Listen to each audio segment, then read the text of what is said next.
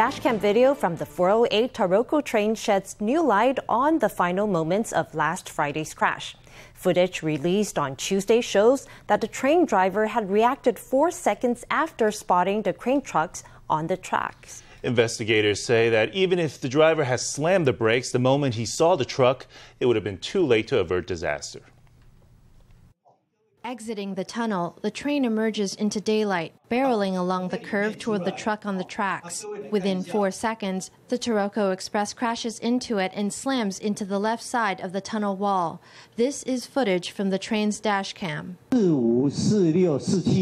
We have images at the 45, 46, and 47-second mark, and then it stops.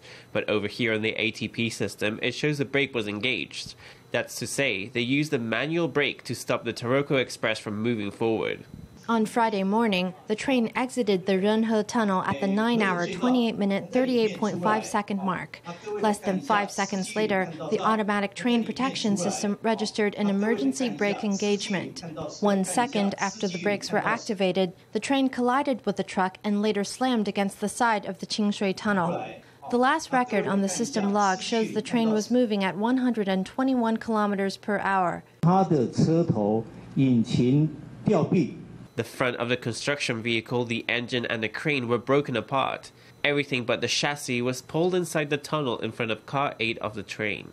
Officials also spoke on how the construction vehicle ended up on the tracks. The Transportation Safety Board has roughly mapped out the path of the truck, which was owned by Yixiang Industry. The vehicle slid down a sloping path at the construction site, making a hairpin turn around an excavator. It continued sliding downward before eventually falling off the path into the vegetation below and landing on the train tracks.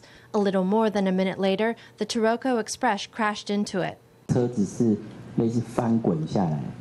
The truck kind of rolled down the hill, but as we mentioned just now, if you look at the scene, there were other construction vehicles there. There wasn't just one vehicle in operation. That is to say, there wasn't just one vehicle at the site. From the images, you can see that construction had not been halted at the site. The 350-ton train collided against the 7.5-ton truck before crashing at high speed into the Qingshui tunnel, resulting in the tremendous loss of life. The investigation continues into why the truck was able to roll down the slope.